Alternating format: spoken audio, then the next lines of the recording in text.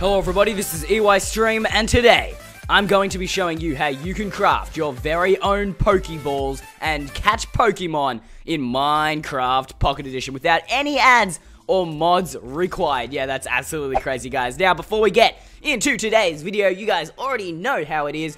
I want you guys to go down to the description below and smash that like button. Go ahead, grab your Pokeball, throw it at that like button with full force, capture it, and make it go blue as the sky, as blue as my eyes, as blue as that waterfalls. Oh, nice.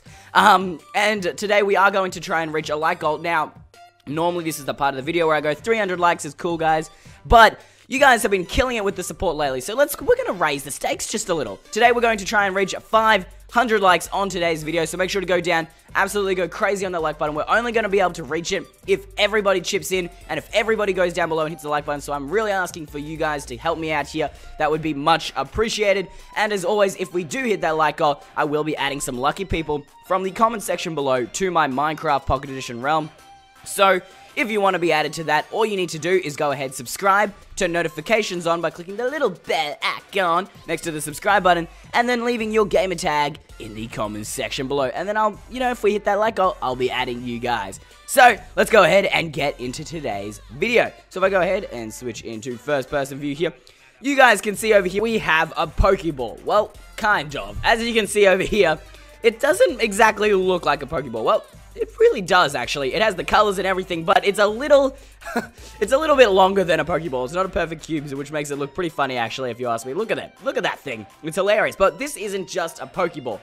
In fact, if we have a look through the glass here, this thing is holding a ton of command blocks, and these are what's going to allow us to get Pokeballs in Minecraft Pocket Edition. Yes, that's right. This entire thing is done using command blocks. That's absolutely insane, so you can get this in your very own Minecraft Pocket Edition world. No mods or add-ons required. Now, as you can see, if we kind of look in there, you can see there's a bunch of impulse command blocks, a ton of chain command blocks, and repeating command blocks. Now, we are going to have a look and try and maybe even, attempt to figure out what's going on in there.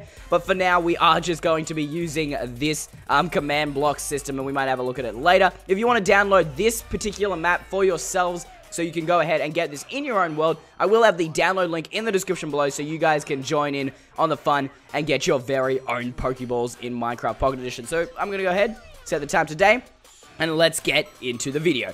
So as you can see here, this was made, Pokeballs in Vanilla MCPE by King Butter Jr. So go ahead, check him out. I really don't know what he does, but he made this really cool command block creation, so kudos to him. So let's go ahead, switch it on. Ba-dum-tsh. Alright, good. And then let's have a look in the chest here. And as you can see, we actually have Pokeballs. Like, not only are they completely retextured, but they even say Pokeball. So if we come over here, it'll actually say Pokeball. And look, it actually looks like a Pokeball, guys. Like, that's insane. You can actually see I'm holding a Pokeball. Like, what is this? I have Pokeballs in Minecraft without add-ons or mods. I never thought the day would come. It's actually insane, guys.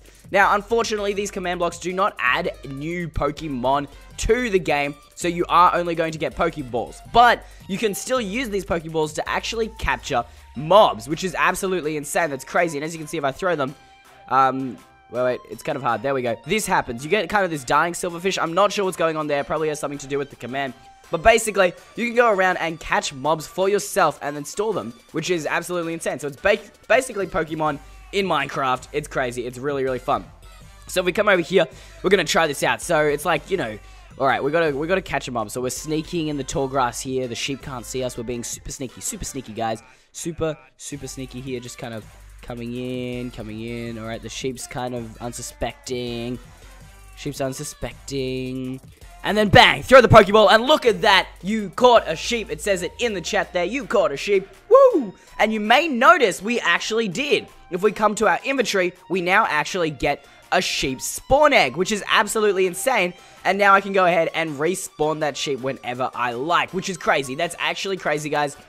And I can see this being super useful in survival. So if you want to, take mobs back to your farm, you can go ahead and just, kind of come up to them, shoot a oh, don't hit them, shoot a Pokeball at them, catch them, and then bring them straight back to your farm. Or if you want to, bring them into your house, or, down into a cave system for an underground farm, or even over to the nether, you can catch the mobs on the overworld and then you will get spawn eggs, which you can then use to respawn them wherever you like, which I can see a ton of potential for that. But then there's also a ton of griefing potential, which is kind of making me just a little bit excited inside. Because, let's go ahead, jump into the inventory real quick here.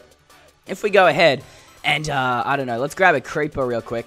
If we spawn a creeper, you can actually also capture hostile mobs. So not only can you capture nice ones, but if we go ahead, chuck that, look at that, we get another creeper spawn egg, which is absolutely insane, guys. So you could go ahead, capture creeper at night, then go up to your friend's house, be an absolute, you know, pain in the neck. I am not endorsing this, by the way. If somebody blames you for doing this, do not blame it on me. It's not my fault. But I can see this being a ton of fun. You know, maybe spawn a zombie behind someone, spawn a skeleton. You know, just be a little bit of a troll here. Yeah, I can see that being tons of fun. If we switch into survival here, I'll actually show you that it does work pretty much the same. So we go game mode 0. If we grab a Pokeball now, in this game mode, of course, you have limited Pokeballs, obviously. And if we come over here, there's our pig. We can go ahead. Alright, nope, that's too far. We're not going to capture that one. But basically, we can go ahead, spawn the sheep, and we'll spawn 2 sheep here. And as you can see, it actually uses up the spawn eggs in survival, so you're not going to get unlimited spawns. But then you can recapture, like so. Oh my gosh, come on. There we go. And then we can go ahead and just, you know, come over here and respawn that sheep. Oh my gosh, it changed colors. Dude, you went in that Pokeball as white and you came out black. Wow, that sounds really racist. I did not mean it in any way. But wow, that's interesting. Goes into a Pokeball and changes wool color. Sure, why not? That's pretty cool. And as you can see, yeah, I am going to be using up a Pokeball every time I throw one.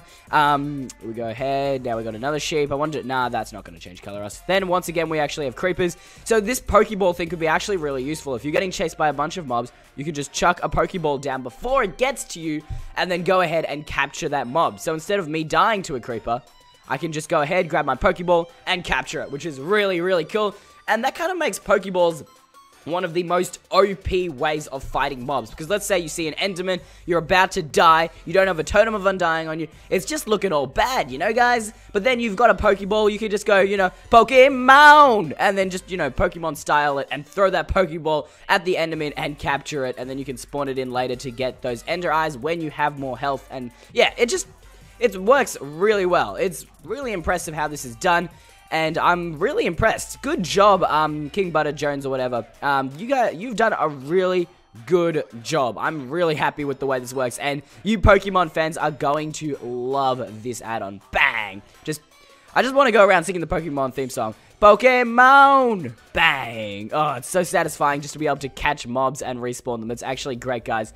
So let's so, and you can basically throw these at pretty fast rates as well. So if we go ahead and spawn quite a... Whoa, whoa, whoa, whoa, whoa, whoa, whoa, whoa! Okay, that did not work. That did not work. Whoopsie daisies.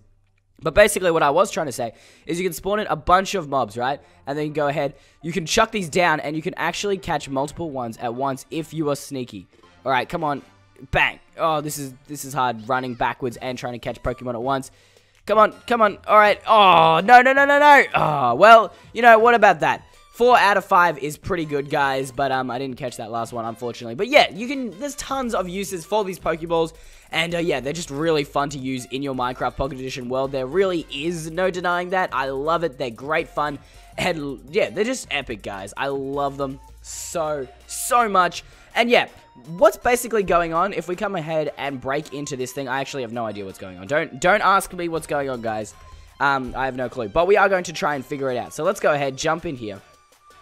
So we've got, you know, some redstone blocks here, and I guess those are the ones that activate the command blocks. And obviously, if you hit the switch to turn off this, you know, I guess Pokeball machine thing, it's going to make the redstone blocks move down and therefore not activate the command block. So yeah, it's pretty straightforward how the on and off switch works. But if we come into this command block, this one seems here to be able... This is basically making the Pokeballs here, making that textured design. But I believe once you capture a Pokemon, what's going on is, if we jump onto one of these here, I'm really confused actually. What is going on here? That's just a lot of commands that I do not understand.